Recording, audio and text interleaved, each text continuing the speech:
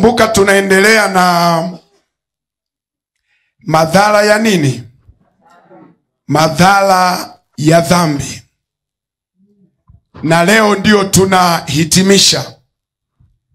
Na kwa sababu tumekula nondo za kutosha na tunatakiwa ilitakiwa saa 12:30 tusiwepo. Saa 11:30. Sasa basi muniruhusu tu nusu saa. Mtaniruhusu? Lisali moja.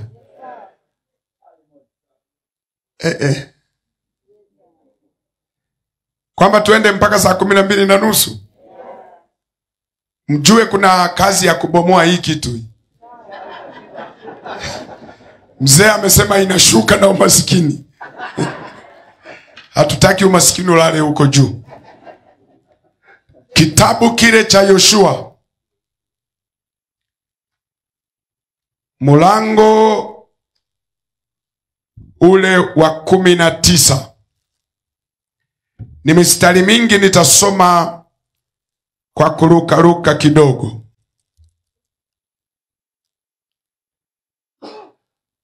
Mlango ule wa 7, Yoshua mlango wa 7. Unaweza kaandika toka mstari ule wa 19 mpaka 26. Hasa mimi nitasoma mistari michache. Najua hiki kisa mmekisoma, mmekihubiri mara nyingi, lakini leo ngoja tukilete kwa namna nyingine tena. Joshua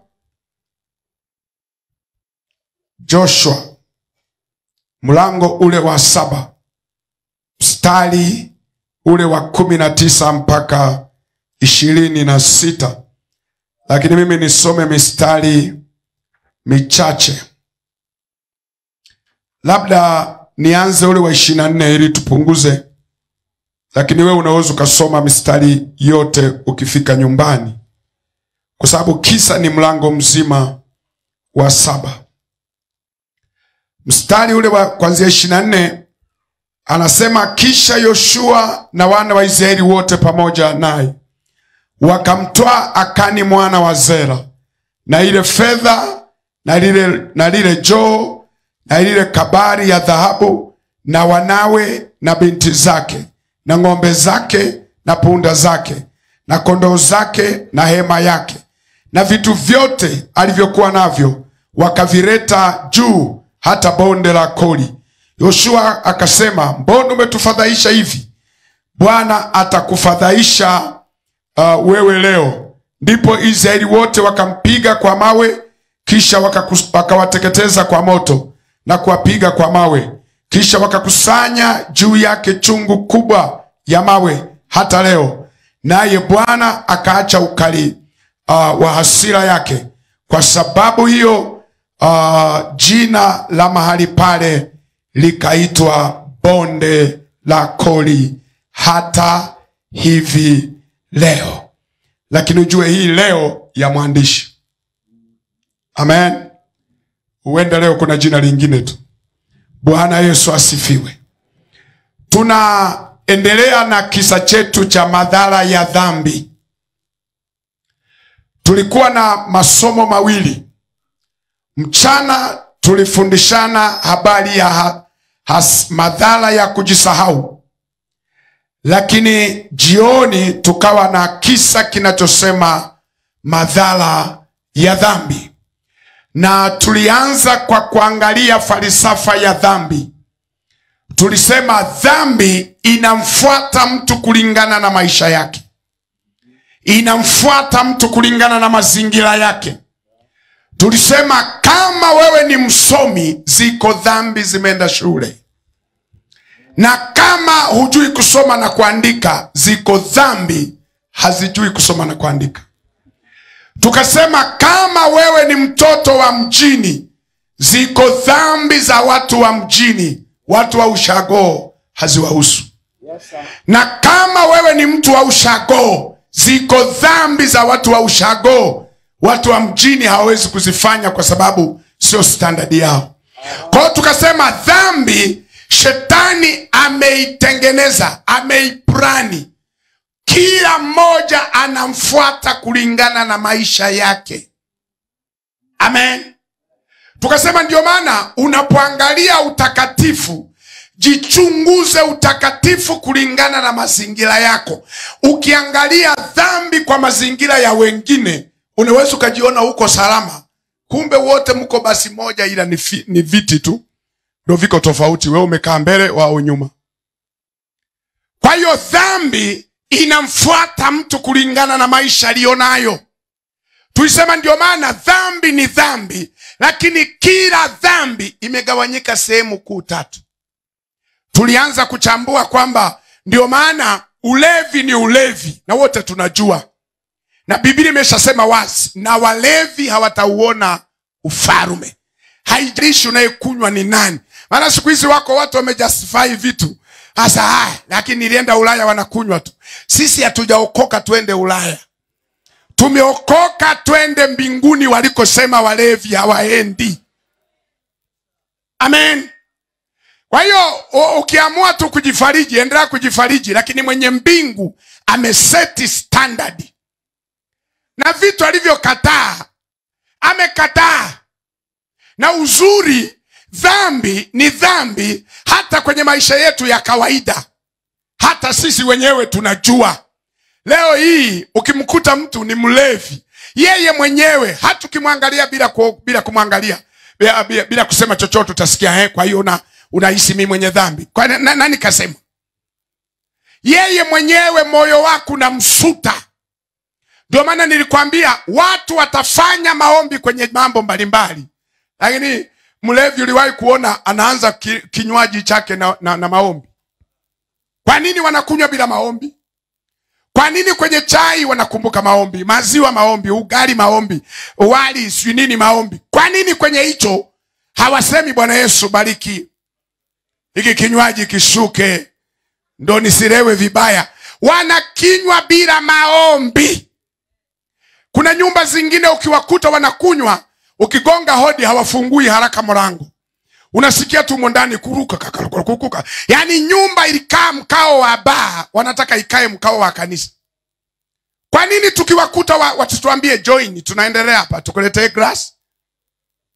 Wanajua hii kitu haiko sawa. Lakini ulevi umegawanyika sehemu kuu tatu. Kuna ulevi wa wasomi, matajiri, wenye fedha, wanakunywa yale mapombe. Mzee wangu amesema zinaagizwa kutoka wapi? Uingereza, za watu wenye fedha.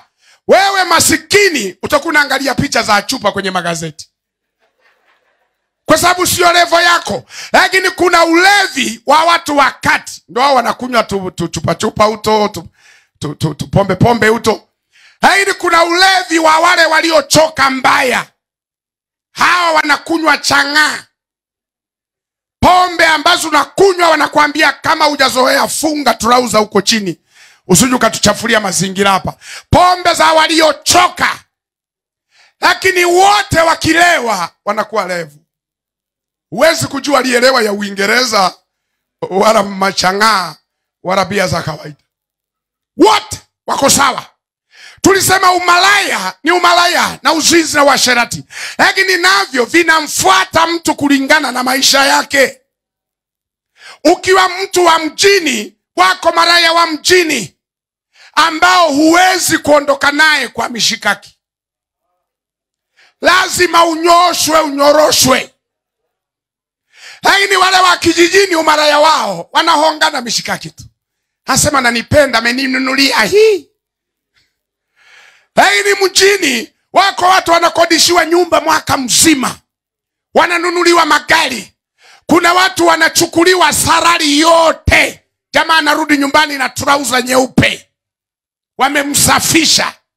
Ni umalaya wa mjini.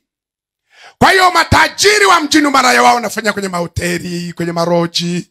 Lakini wale wa kawaida kwenye vigesti bubu, yani havijasajiliwa lakini vinalaza wageni. Lakini wale choka mbaya wanaenda kwenye mabalio, kwenye mabushi, kwenye makorogesheni. Lakini wote ni malaya, ila umalaya unamfuata mtu kulingana na standard yake. Amen. Kwa hiyo tukasema dhambi ya mtu na mtu hata hivyo ziko tofauti. Tukasema ndio maana mvutaji wa sigara wa mjini anavuta si nini man, sport man, si nini man. Haini wale wa kijijini, yeye mwenyewe ni kiwanda. Anasaga mwenyewe, na sijui wale watu wana mate ya aina gani. Wakisokota makaratasi ya karamba, akifunika haifunuki paka amemaliza. Na kila mmoja ana aina ya product yake. Na wenzake wanajua huu msokoto huu ni wa fulani.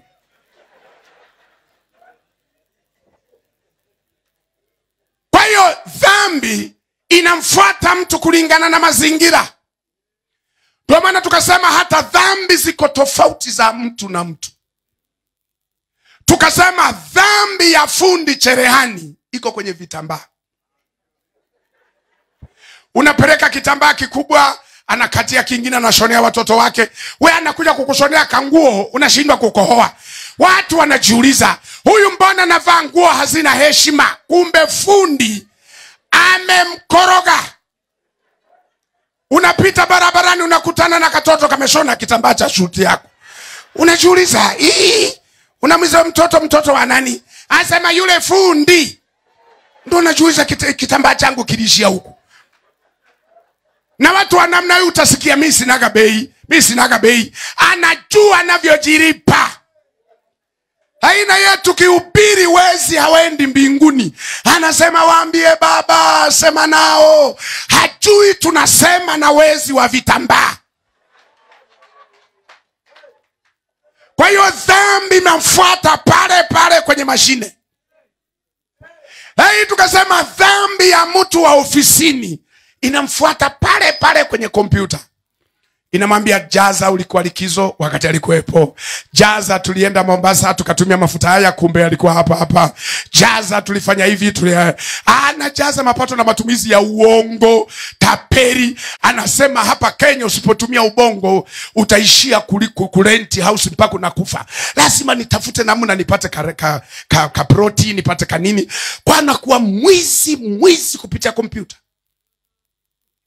Wengine ndio wale tulisema anaandika proposal ya kusaidia watoto yatima, kusaidia si mama wajane, kusaidia si watoto wanaoishi kwenye mazingira magumu. Anaiandika na tuma na nje kuomba, paka wazungu wakisoma wanasema oh my God, watu wanaishi maisha magumu. Anachukua na kileza analia kabisa.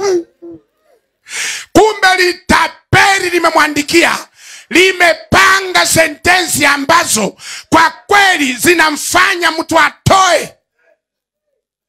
Mtu anatuma pesa za watoto yatima, anageuza familia yake watoto yatima.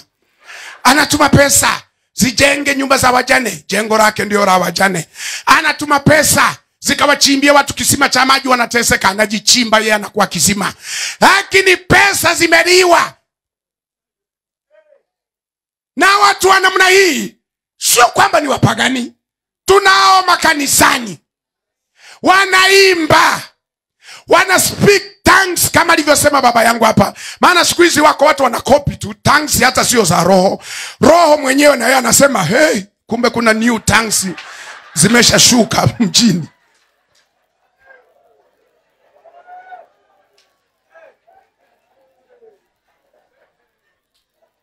Lakini jambazi anaiba, alafu ana amani. Na yeye anashuhudia, nimemuona Bwana. Wani? Hii nyumba nisingejenga bila Mungu. Hii nyumba wewe, acha kumchafua baba yetu. Mungu ni mtakatifu. Vitu vyake vimenyoka. Wewe vya kwako vimekaa vya kitapeli. Kila unachokitazama kinakushitaki. Ukiangalia nyumba inasema mwizi we. Ukiangalia hiki kinasema jambazi we. Ukiangalia hiki kinasema umezidi. Ukiangalia, yani kila kitu kinakushitaki. Na dhambi ni kitu kilicho hai, kinaongea. Tulisema jana, ndio maana hata wale wa mama ambao walipata watoto nje ya waume zao, kale katoto kana mshtaki kila siku. Akikashika tu kanasema hapa sio kwetu. Anajaribu kumlazimisha mume wake kwamba umekopi na kupaste. Sasa kweli, sasa lakini moyoni sasa wewe shindwa kabisa. Baba yake yuko Naivasha. Dhambi dhambi naongea. Kwa tukasema dhambi ya mtu na mtu ziko tofauti kulingana na mazingira. Amen.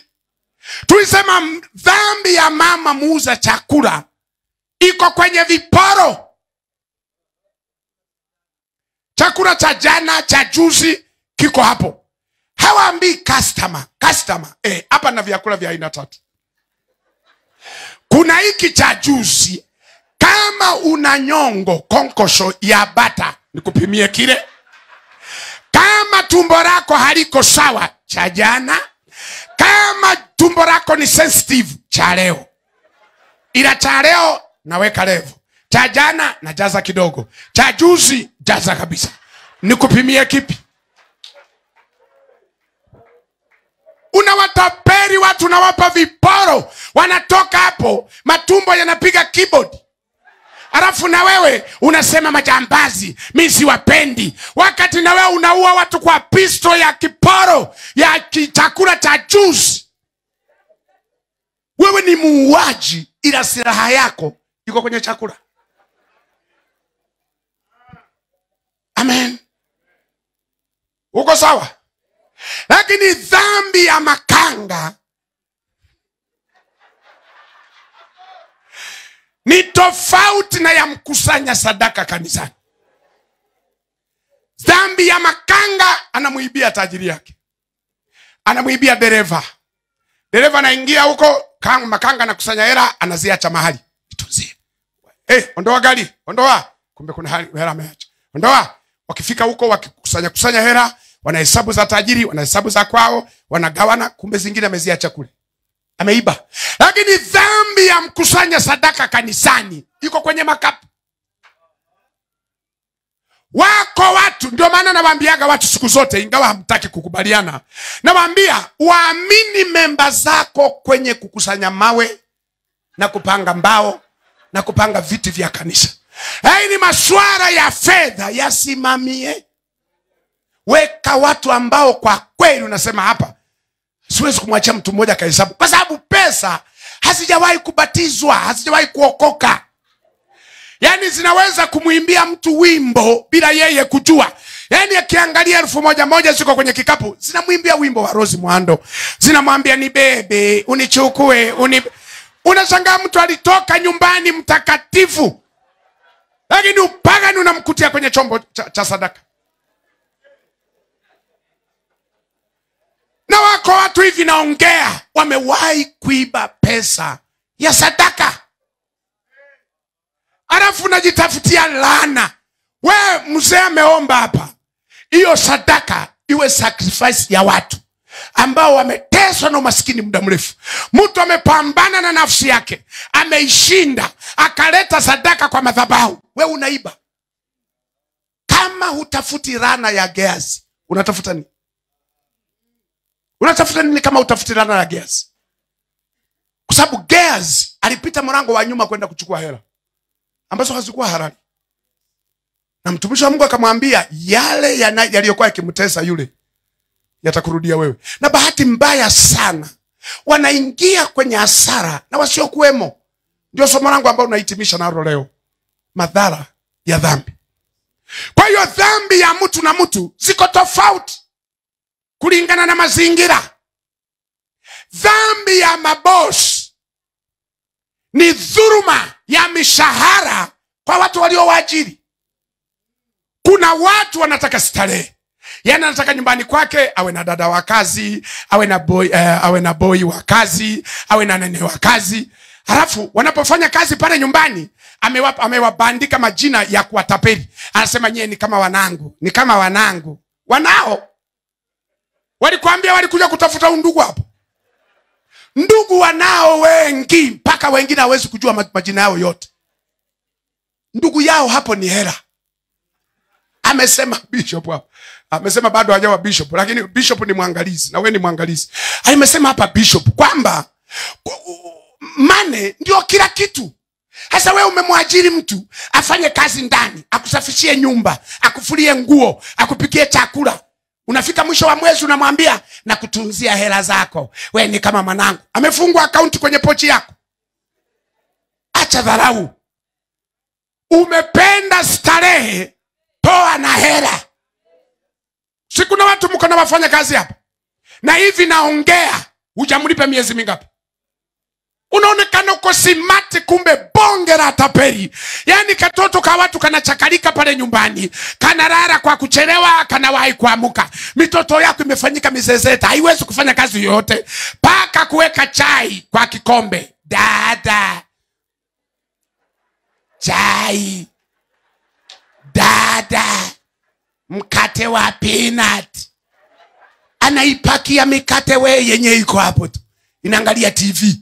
Toto liko form 2 haliwezi kufua nguo,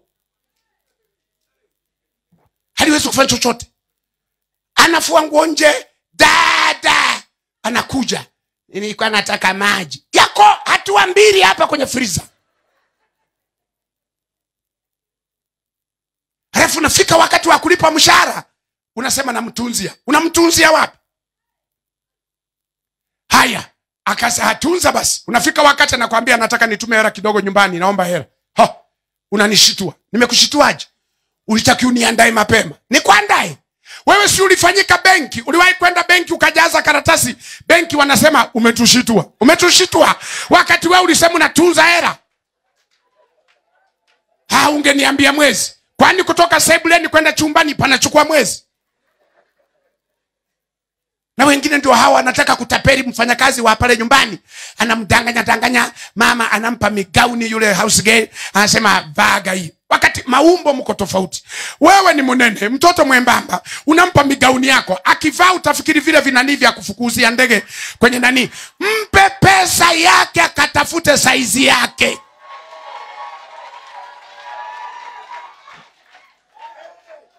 Amen. Unajua dhambi, usipoijua utendaji kazi wake, unaweza kuwa unawahurumia wenye dhambi, kumbe ni wenzako tu. Unawaangalia wale wakora wa barabarani, wale wananyakuaga vibegi, wananyakuaga pesa, unasema kwa kweli hawa machokora, hawa wawezi, hawa nini, hawafai. Wakati na wewe ni chokora, ni mwizi wa kumuibia mfanyakazi wako wa ndani. Unajua wewe ni kama mwanangu. Watoto wako wote umewapeleka international school. Huyu ndo anasoma international masufuria. Kwa nini kama ni mwanao na yeye hujampeleka international school akasome? Yeye ndo anahangaika hapo nyumbani, alafu mshahara unamwambia unamtunzia. Unajua hela zinahitaji akili sana kutunza. Yaani ulivyo mjinga. Wewe ni mjinga wa mwisho kabisa. Yaani mtoto huyo unayesema hana akili, unamwachia watoto awalinde, ila pesa ulinde wewe. Hivi kipi kilitakiwa kutunzwa na mwenye akili? Mtoto, hela? Wewe ni mwizi tu. Ngoja nikupe ya uso. Ngoja nikupe ngumi ya uso. Wewe ni mwizi. Tapeli. Hata ukisema unahubiri pole pole. Pole pole. Nikuhubirie pole pole wewe unayemtesa mtoto wa watu. Unamnyanyasa, alafu nikuhubirie pole pole. Mimi mahubiri kama haya kesho siji. Na mimi kesho naondoka. Wewe tunamalizana leo. Wewe leo tunamalizana.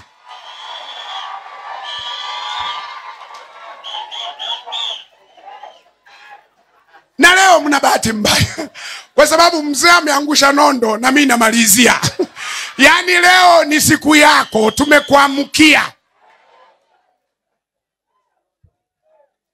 Namwambia jirani yako usiinuke hapo mpaka wamalize. Usisingizie na programu na kazi.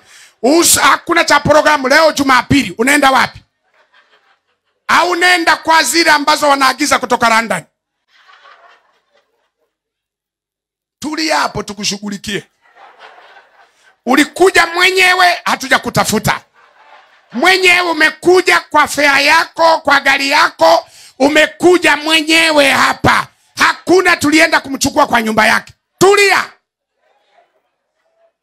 Kwa sababu kuna watu wako na ukanao hawezi kusema na wewe. Hivi nafikiri wewe mfanyakazi anaweza kujitetea? Anaweza kusema chochote, tunamfukuza. Unafikiri mume wako anaweza kusema na wewe? Si unamtimua? Au mke wako au nani? Nimekuja mbabe wako ambaye sikuogopi na wala sikutegemei.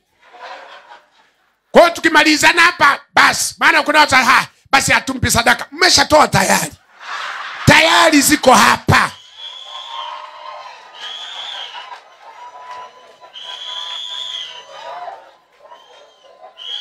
Bwana Yesu asifiwe. Kwa hiyo dhambi ya mtu na mtu ziko tofauti. Kabla sijaingia kwenye somo langu la leo, nilisema hata juzi, ingawa leo hapo maaskofu sio niache tu. Maana nilisema hata dhambi ya wachungaji wengi ni utapeli. Wako wachungaji baba ni wakora. Matapeli kabisa.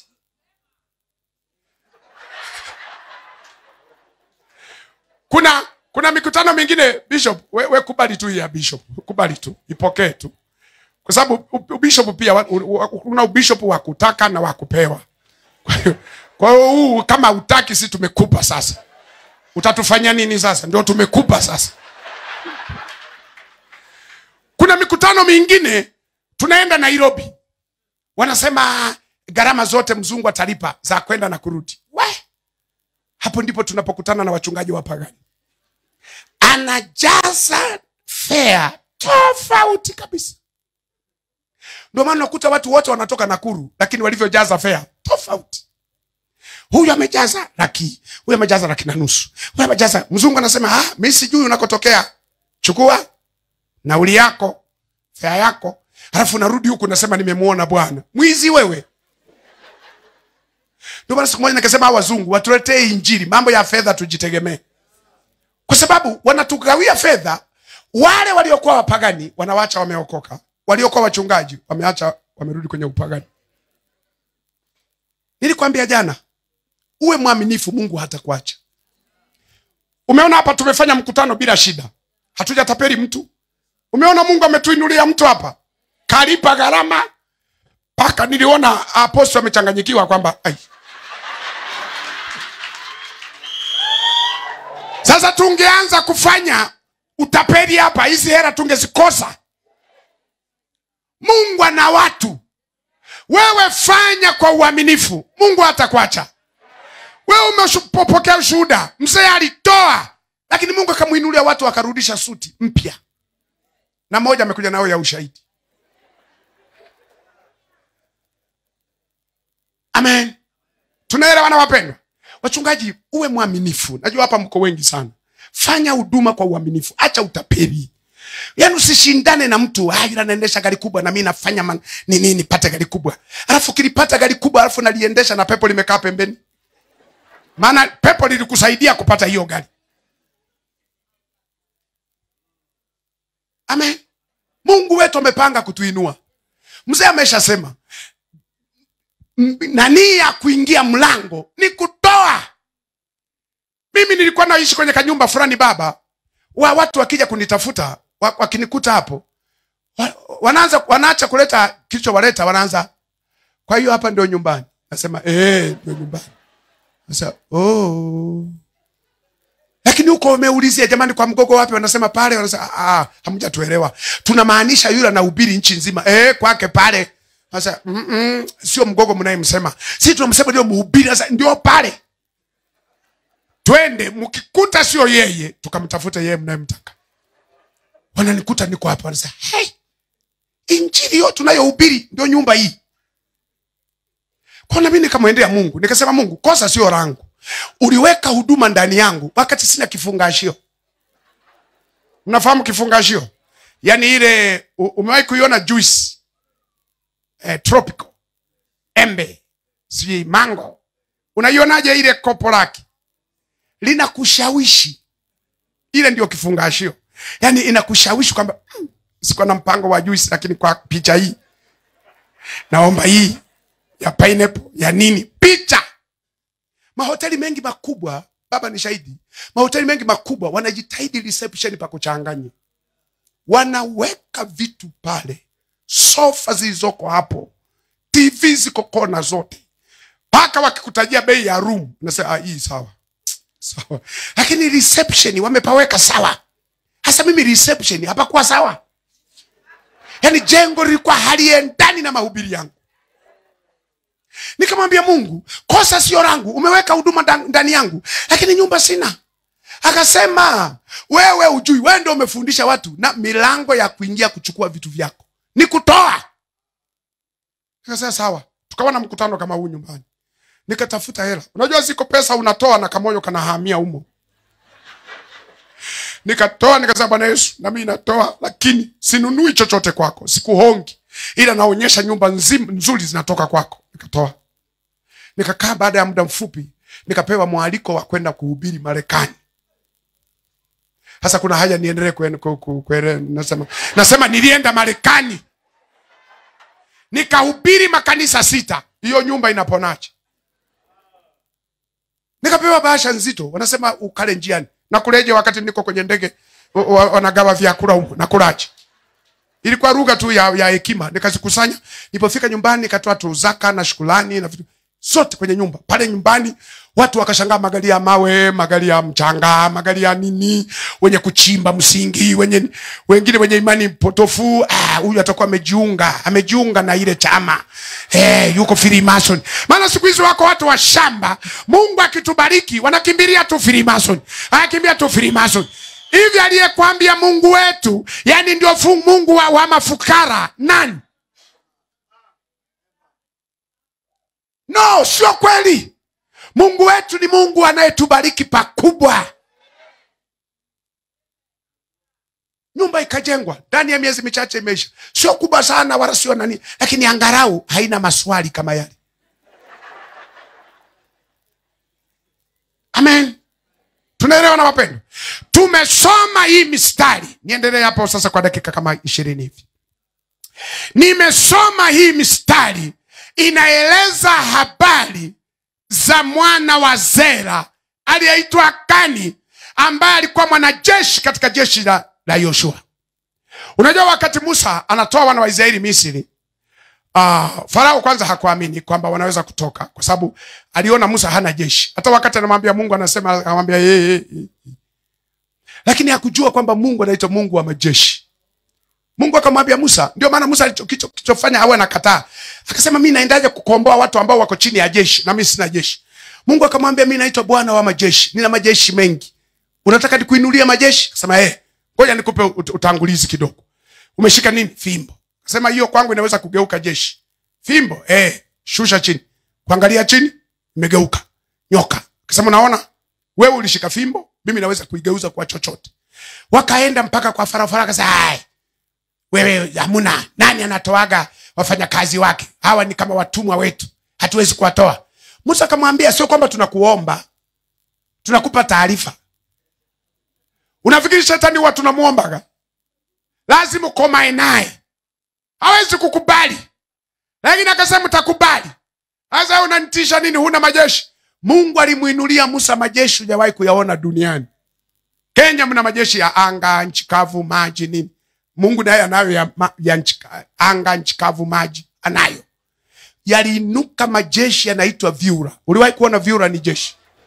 Vyura wanatafuta operation wana wa Israeli waondoke. Vyura kila eneo, vyura wanataka ukombozi. Makapu ya unga, sui nini, vyura. Ukikanyaga umekanyaga sita, umekaya. Wakasema, hii mambo ni namna gani? Akasema, achia wana wa Mungu waende. Waliletwa jeshi lingine inaitwa chawa. Uliwahi kuona chawa ni jeshi? Alafu wale chawa walikuwa tofauti, maana walipewa na mabawa. Hatuwe msafi, wanakurukia. Kwa nchi yote ilikuwa ni kujikuna. Salamu hazipo, kisema habari za leo wanasema chawa tu. Waliinuka majeshi mbalimbali, paka jeshi la giza. Uliwahi kuona giza ni jeshi? Giza halisikii tochi wala kibatari wala koroboi. Watu wanagongana tu, yani unapika sima ilishapigwa teke. Unaweka mboga mwenzio alishakanyaga na mguu, giza. Lakini kwa wana wa Mungu kulikuwa nuru. Mwisho walipopewa kibano cha mwisho kwamba mzaliwa wa kwanza naondoka, wakasema sasa hapa mwisho wataanza kusema mzaliwa wa pili. Mwisho wataanza kusema yule aliyezaa mzaliwa. Huyu jamaa aende tu. Wakawaruhusu. Kwa hiyo wakaondoka, wamefika, twende haraka tufike kwenye pointi. Wamefika, kuna mahali walimsumbua kweli Musa. Siku moja nilisema Kuna kitabu nakiandika kinasema poleni maaskofu na wachungaji. Mnachunga watu ambao kuwachunga wachungiki. Musa walimshinda. Kila wakati walikuwa wanamsumbua tu. Wewe fikiria, wako safarini wanataka nyama. Safarini. Wanataka vitu vizuri safari. Umewahi kusafiri na mtu ambaye hakutaka kusafiri ukamlazimisha? Ni shida. Walianza kumsumbua Musa. Kuna mahali wazee tunataka maji. Musa kwa sababu amemsumbua, amechoka, akasema hawa jamaa nikipiga mwamba mara moja hayatatosha. Wamesumbua mno. Mungu alimwambia akapige mara moja, yeye akapiga mara mbili, yani ya Mungu na yake. Alafu akashangaa tena wanamsumbua, akasema hey, mlisema tunataka maji, tukawapa. Hey, Mungu akasema unasema tuka. Nana? Tuliwapa nana? Umejishirikisha kwenye utakatifu wangu. Unajua Mungu yeye hajaficha, anajiita Mungu mwenye wivu. Hawezi kushare utukufu na mtu yeyote. Yaani ni vile tu Mungu sasa hivi ana neema kiasi fulani. Maana watumishi tunavyochukua utukufu wake, nafikiri wakati mwingine anaona tu toto tu. Mungu akasema no, siwezi kushare. Nilikupa kadi ya njano, unapewa nyingine ya njano, inakuwa red card. Ufiki Kanani. Musa akasema kutokufika Kanani sio shida baba. Lakini hawa watu wanafikaje Kanani? Unajua katika viongozi ambao ni wa mfano, Musa alikuwa kiongozi wa ajabu sana. Hakujali amefukuzwa, anajali watu. Leo muondoe mtu kwenye cheo, anavyoombea kanisa lisambaratike. Muondoe mtu kwenye cheo, anavyoombea kazi ife.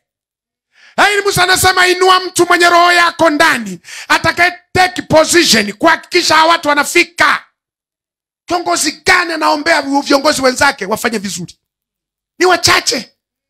Sisi wakati wote ni kuombeana mabaya. Hata tukisikia mtu kafungwa kanisa na muombea lisipate watu. Siku moja nilikuwa nahubiri mahali, watu wanazunguka huko wanafanya maombi. Wanasema asiokoke mtu, asiokoke mtu, asiokoke mtu. Fikiria, yaani unajiunga na chama cha kuzimu kuzuia watu wasiokoke, alafu wakati wao unatarajia kwenda mbingu. Ipi? Yaani badala ya kujoini na sisi ili ufalme wa Mungu tukuzwe, mtu anaombea watu washindwe. Ni hatari. Musa anasema muinue mtu mwenye roho yako ndani. Amemuinua Yoshua. Akamwambia Yoshua, hii kazi uliyopewa usifikiri ni kitu rahisi. Mimi ni Mungu kweli wa miujiza, lakini lazima mcheze pati yenu.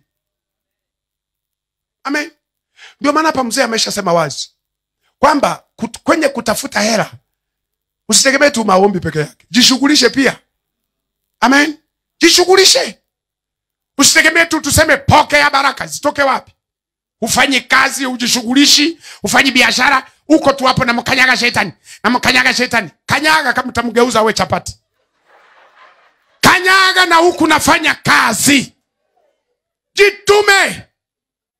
Ndio maana niwaambia wachungaji, ni vile mna makanisa makubwa huwezi kuorozesha wote. Lakini kama ungekuwa na uwezo, fuatilia maisha ya kila Mkristo. Umeokoka ndio, unafanya kazi gani? Oh, unajua namtegemea Bwana. Kufanyaje? Kama huna shughuli ya kufanya, tuhakikishe unakuwa nayo. Ndio maana tuliwaambia wapangieni watu muda, uwepo muda wa ibada na wa kazi. Sio watu kila siku wanatoka asubuhi mpaka jioni na mkanyaga shetani, na mkanyaga shetani. Kwa ukimaliza kumkanyaga, unaenda kumpika supu watoto wako wale. Kanyaga shetani, fanya na kazi. Ndio. Mzee ameeleza ukweli kabisa hapa. Bila fedha utateseka dunia hii.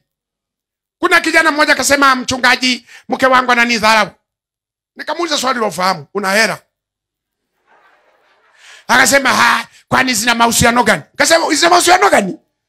Yuko mtu anaweza kaheshimu mtu hivi hivi. Nikasema, tafuta hela. Uliwahi kumwona mke wa tajiri yote anamdharau mume wake? Tafuta hela. Nikasema, wanawake wanarogwa. Ukitaka kumroga wanarogeka. Unaamka asubuhi unapotaka kwenda kazini, 2,000 za Kenya. Unataka umetoka kule, pole na kazi, 10,000 ya Kenya. Ukinana wakigeuka kutoa 1000 ngapi? Ukinana atakuwa na kufuata nyuma, atukikohoa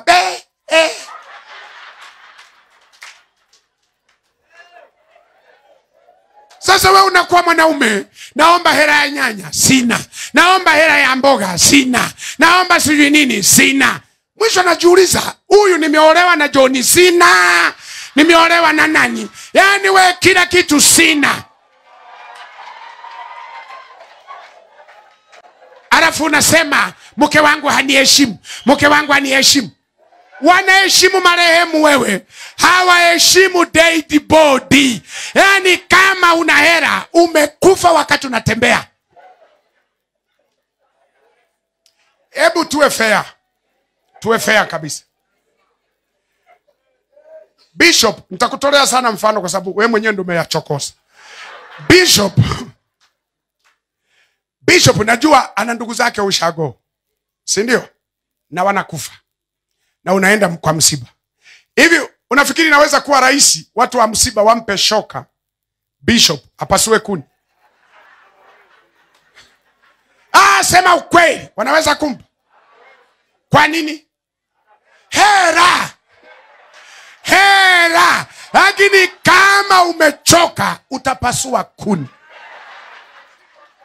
Unafikiri mama Aposto akienda misibani huko ushago, wamuona amechukua plastiki, anasema ya nini? Nataka nifate maji. Watakwambia hey, weka. Wanamtafuta mama aliyechoka. We, chukua hii, nenda.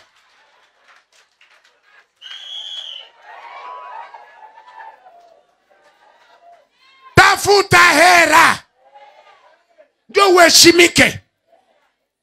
Kama huna hela, hata kwenye zile meetings za ukoo, ukinyosha kidole utasikia we acha fujo. Wakati ulitaka kutoa pointi ya maana, wanakuambia unafanya fujo kwenye kikao. Lakini asiye na hela, ale ambaye ana hela, hata siponyosha kidole, pesa inanyosha. Utasikia Pastor Tumaini, una lolote la kusema? Mimi nikienda kijijini, kama kuna msiba, kuna wakati tu wengine watachanga michango ya msiba. Mimi hawanichangishi. Wanasema nyie changeni mtakapofikia, alafu tumwambie amalizi. Yaani mimi wameniondoa kwenye michango. Kwa hiyo wakati mwingine wanaweza kawa wanataka mafuta yameisha, kuniambia hawawezi, wanapita hapo mbele nilipokaa. Sasa mafuta nayo yameisha, sasa sijui tunafanyaje. Alafu mwingine anasema sio mafuta tu, hata mboga nayo. Alafu wanaongea, wanakuangalia. Msiba unaweza ukawa umepoa, lakini nikifika unachangamuka. Utafikiri ndo marehemu analetwa, marehemu ndo amekufa wakati huo. Amekufa kweli.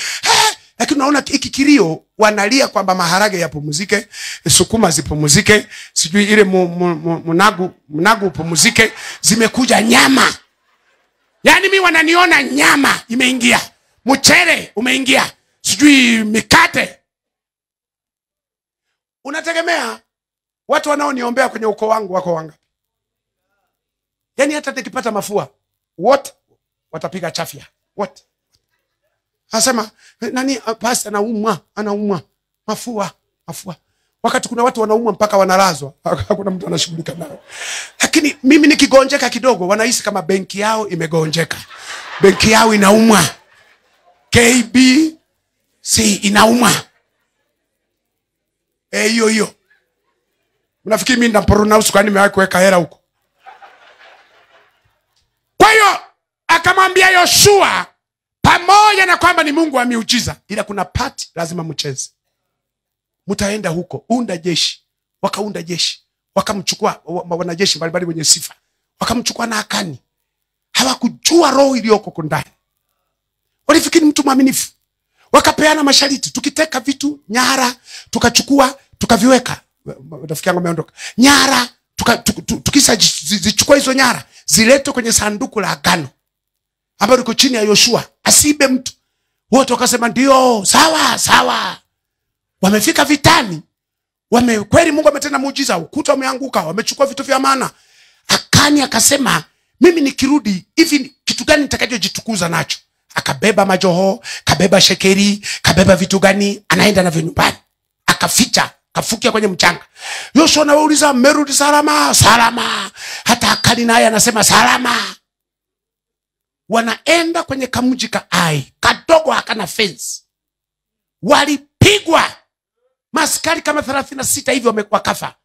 Halafu bahati mbaya, sijui kwa nini bishop, yani msababishaji matatizo yuko hai, halafu wanakufa wengine. Madhara ya dhambi. Wamerudi. Yoshua anajiuliza, kwani mmeshindwa? Hatujui. Watumishi wa Mungu wakainuka wakasema, tumeonyeshwa. Mungu anasema hawezi kufanya kazi na wenye dhambi. Iko dhambi katikati yetu. Yoshua anakusanya maskari. Nani aliyefanya dhambi? Kila mmoja anasema hapana, sio mimi, hapana.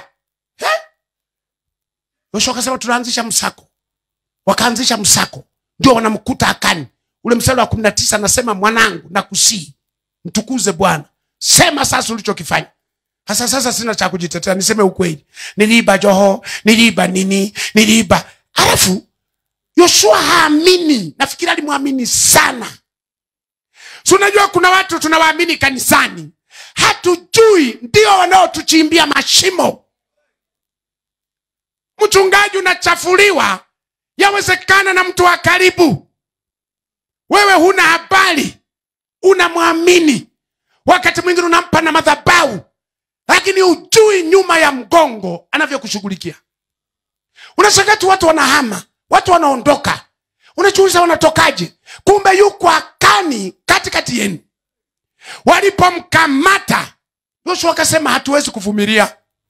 Mbaya zaidi kinachoniuma, wakati wanamkusanya Akani, hawakumchukua yeye peke yake, wakachukua na watoto wake.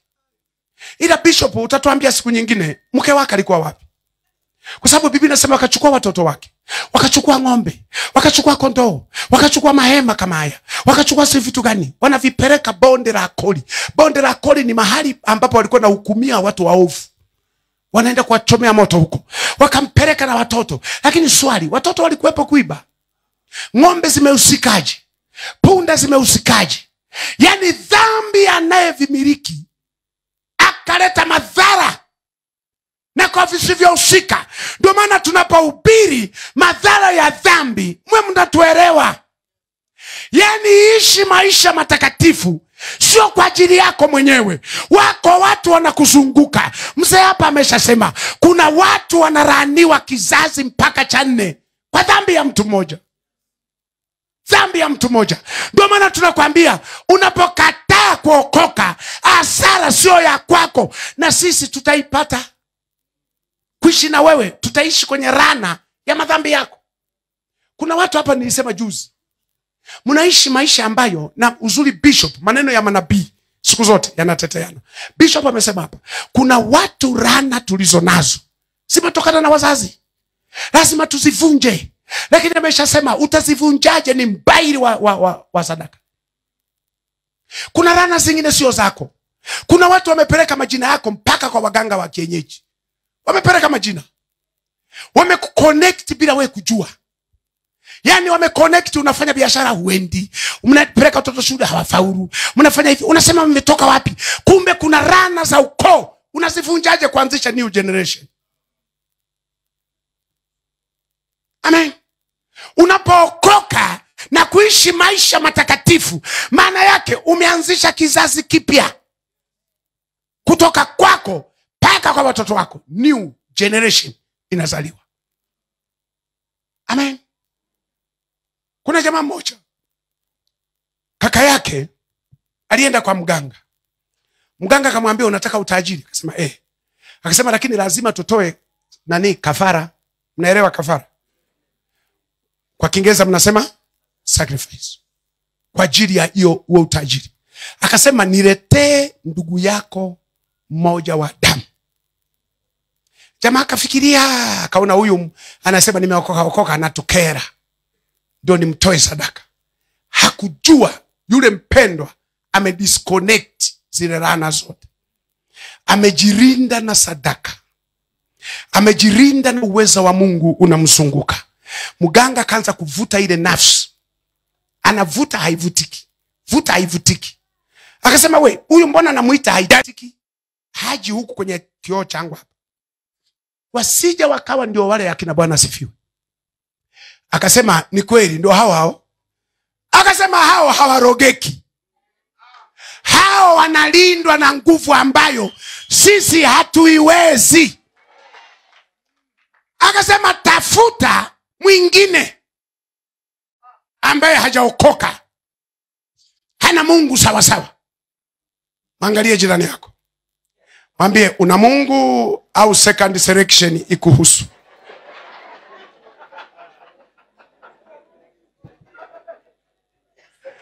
Kwa sababu yawezekana wewe ndio ukawe chaguo la pili. Maana tumaombi twako twa hovyo, utoaji wako wa hovyo, kila kitu cha hovyo, wakati una ndugu zako wapagani hawamjui Mungu, wanatafuta fedha kwa kafara. Tunaposema uokoke, sio kwa ajili yako peke yako, unalinda na kizazi chako. Ndio maana nawaambiaga watu siku zote, unaporara kwenye nyumba na mrokole yuko ndani, mwana maombi yuko ndani, aliokoka sawa sawa yuko ndani, una security. Kwa sababu akiomba, Bwana linda nyumba hii, na wewe unangorota kwa maombi yake. Halafu unashangaa, wanasema yani waliokoka wanapiga makelele. Wanatupigia kelele, subiri asafiri. Ndio mtakapojua umuhimu wake kiwepo. Subiri asafiri. Mnaanza hii wiki hatulali vizuri, hii wiki ameondoka bodyguard. Ameondoka mlinzi wa familia. Hasa kilichotaka kusema hapa ili twende sawa tumalize. Laana aliyoisababisha Akani ikaswaga na watoto. Kuna vitu unavifanya unasema lakini kuna shida gani? Hujui. Dhambi haijawahi kumwacha mtu salama. Lazima ilete madhara. Mzee amesema hapa, Abeli alikuwa mtakatifu, lakini aliishi na kaka mwovu, akaondoka na maisha yake. Abeli alikuwa na maono. Yawezekana alipanga kufuga mifugo 2,000 ngapi. Alipanga kumtumikia Mungu kwa nguvu zote, lakini hayuko na mtu salama. Mwangalie jirani yako, mwambie nimekaa na mtu salama au sijakaa na mtu salama hapa. Kwa sababu usalama wetu uko mashakani. Ndio maana siku moja nilitoa mapendekezo, nikasema kama inawezekana kila mwaka wanaukoo tuwage na mkutano. Family zile ukoo tukusanyikage wote. Halafu tunakuwa na maswali. Nyie ambao hamjaokoka, hamtaki kwenda kwa kanisa, hamtaki kubadilisha maisha yenu, hebu tuambieni ukweli, mnafikiria nini kuhusu sisi? Kwa sababu yawezekana mnahangaika kwa waganga, mnahangaika huko mtutoe sacrifice. Kwa sababu kwa nini hamuokoki? Mna mipango gani? Hivi nafikiri Kaini na Abeli wangekuwa na kikao kwamba blaza, unaniwazia nini? Nafikiri hata uwandani asingeenda kule bondeni. Lakini hakujua.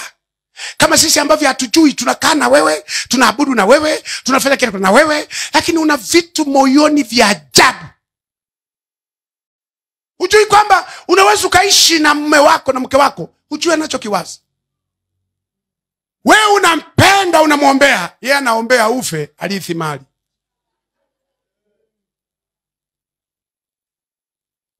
Hujui. Mama mmoja kaniambia, mchungaji naomba uniombee. Nini? Uombe maombi magumu. Maombi magumu. Kwa nani? Kuhusu mume wangu. Nikasema ili afanikiwe. Akasema afanikiwe. Muombe maombi magumu, arrest in peace. Nikasema kwa nini? Akasema wachungaji walisema mpaka kifo kitakapowatenga. Lakini nikimwangalia sio wa kufa leo wala kesho. Hasa hicho kifo kitatutenga lini?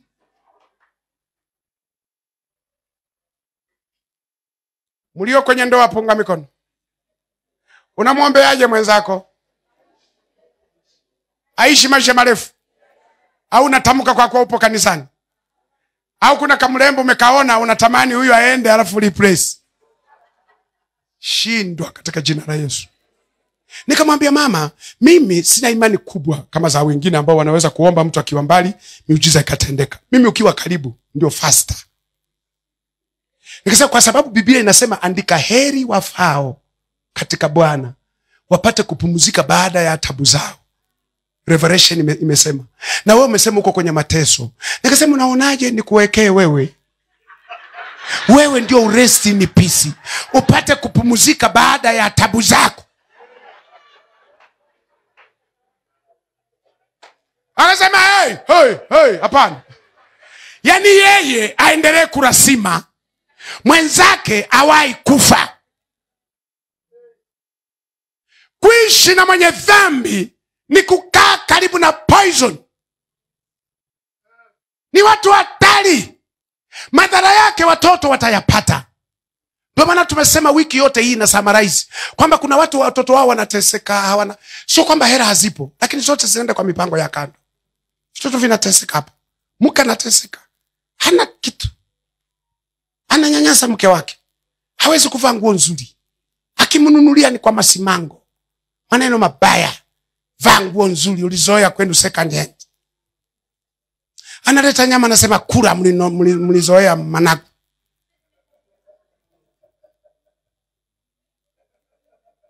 Dhambi kimuingia mtu, wewe unayekaa naye utateseka naye.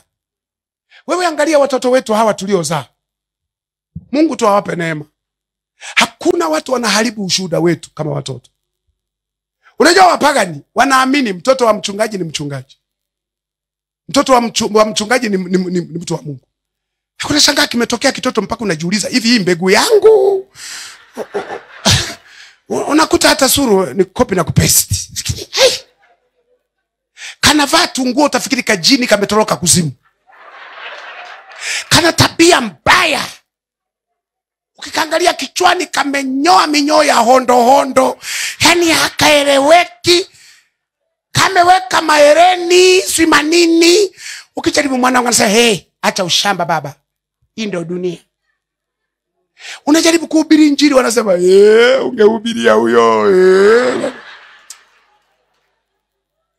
Unafanya mambo ya nguvu wanasema, "Yana nguvu kwetu huko." Madhara ya dhambi ni mabaya.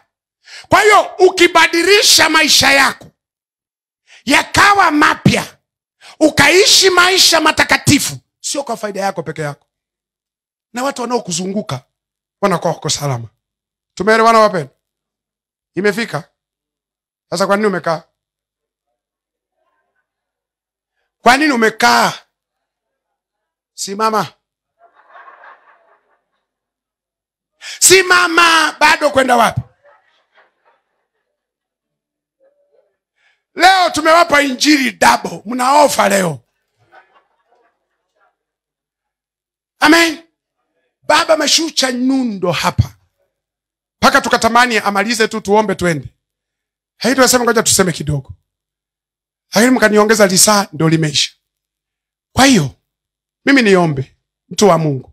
Maneno yote toka aliyosema baba askofu, ambaye tumempa sisi uaskofu.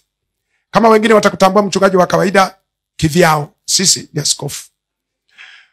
Maneno yote aliyosema baba askofu, na haya niliongezea kidogo, yamefika katika maisha yako. Yalikuwa ya kinabii, yamegusa nafsi yako. Na inawezekana unasema kwa kweli mchungaji, ni Roho wa Mungu aliwaongoza kusema na mioyo yetu. Na mimi niko tayari kutubu na kusema Mungu nisamehe. Maisha mapya yazaliwe ndani yangu. Kuna virana vinanifuatilia kweli. Natamani kuchomoka hapo. Nilikuwa sijui kwamba kitu gani kinazuia mimi nisichomoke hapo. Kitu gani kilifanya maisha yangu yawe hivi. Umeshaambiwa. Baba askofu ameshasema yote. Na mimi nikaweka hapo pembeni nikaongezea. Hebu fika mahali, ruhusu moyo wako uingie kwenye toba. Ruhusu moyo wako. Tuombe kwa ajili yako. Tukuongoze sala hii. Yesu akusamehe. Akufanye kiumbe kipya. Wewe unayetufuatilia kwa mtandao na wewe ambaye uko hapa ndani ya tenti. Tunataka tukuombee. Inamisha kichwa chako. Kama unatamani Yesu akusamehe, anze maisha mapya ndani yako. Kuna vitu haviko sawa. Unasema kweli pastor, madhara ya dhambi yamenikumba. Ni shida. Unatamani ni kuongoze sala hii. Ukiwa umeinamisha kichwa chako, unatamani ni kuongoze, fuatisha sala hii. Ukiwa umeinua mkono wako juu. Inua tu mkono wako juu unayetaka ni kuongoze sala hii. Asante sana. Sema kwa sauti, Bwana Yesu, umeachilia neno lako kupitia vinywa vya watumishi wako. Umesema na maisha yangu. Nami kwa unyenyekevu ninatubu. Naomba unisamehe. Anza maisha mapya kuanzia leo. Yale mashitaka yote yaliyo moyoni mwangu, Baba, yafute kwa damu yako iliyomwagika pale msalabani. Niwe kiumbe kipya kuanzia leo. Nizaliwe upya. Niwe mtu mpya. Asante Yesu kwa kunisamehe. Ninaamini umefuta jina langu kwenye kitabu cha hukumu. Umeliandika kwenye kitabu cha uzima. Asante kwa kunipokea. Nami kwa imani napokea msamaha katika jina la Yesu. Amen. Baba, asante kwa ajili ya watoto wako. Asante kuliachilia neno lako mahali hapa. Tangu tulipoanza, Yesu, hujaacha kusema nasi. Umesema nasi maneno yako. Umeachilia kama yalivyo. Ulitupa mioyo ya kuelewa, masikio ya kusikia. Nasi Baba, asante kwa ajili ya watoto wako wote ambao tuliomba kwa ajili yao ili utakase maisha yao. Wamekubali Jehova kuoshwa, kutakaswa, kuwa watu wapya kwa sababu wamezaliwa upya. Baba, wabariki kuanzia sasa. Achilia baraka juu yao. Achilia mafanikio juu yao. Achilia kufunguliwa juu yao. Wakauone mkono wako. Chochote watakachokifanya kilicho chema, Baba, kikawe na baraka. Bariki kazi ya mikono yao, ofisi zao, kilimo chao, mifugo yao, katika jina la Yesu. Baba, mkono wako uwe juu yao katika jina la Yesu. Ninawacha kwenye mkono ulio hodari. Asante Jehova. Wana wa Mungu tuseme amen. Wana wa Mungu tuseme amen. Umebarikiwa. Umesikia baraka kabisa kwenye moyo wako. Nichukue nafasi hii sasa kumshukuru sana Apostle sana kwa kunipa connection na watumishi wa Mungu hawa. Na kama pastor utaruhusu hata dakika 10. Baadhi ya wachungaji wanatamani tupige hata kapicha tu hapo nje. Wawe na kakumbukumbu. Kama utaruhusu, lakini maana niko mikononi mwako. Kuna watu nimeona wananyanyua simu kunipiga picha, lakini haimaanishi kama wao hawako hapo. Amen. Si utaruhusu baadaye? Sawa sawa. Ameshaturuhusu. Wangapi wangetamani tu wabaki na kakumbukumbu? We baba, ni lazima. Yaani hata utake usitake tutapiga. Kuna wachungaji wengine ambao tutapiga picha. Wadada, wa mama. Amen. Tutapiga pale nje kwa wale ambao watataka. Lakini kwa hiyo nakushukuru sana kwa ajili ya mwaliko huu. Umeniconnect na watu muhimu sana. Nimejisikia kubarikiwa sana. Na nimepata marafiki wengi.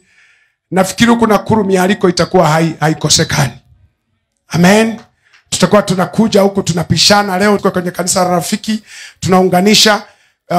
Wakati mwingine mnamwambia Apostle anapanga ratiba. Hata kwani tukikaa mwezi mzima huku kuna dhambi? Sina kuja na mke wangu. Tunakaa mwezi mzima. Tunatoka kwa bishop, tunaenda kwa nani? Tunaenda mpaka tunamaliza mwezi. Uzuri wake director wangu Kokonyo hana shida. Na vile ameshamkubali Apostle. Anamsukumia tu. Apostle anapanga ratiba, tunaanzia wapi? Najua tu atasema tuanzie Njoro, lakini